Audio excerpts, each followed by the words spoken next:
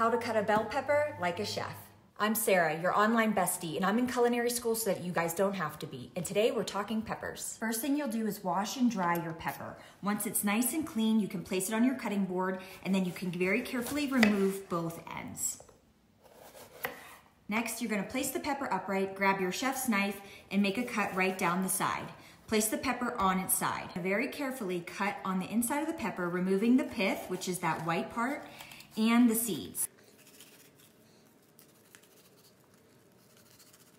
I like to save this because I put it into my dirt making machine, but you can toss it or do whatever you want.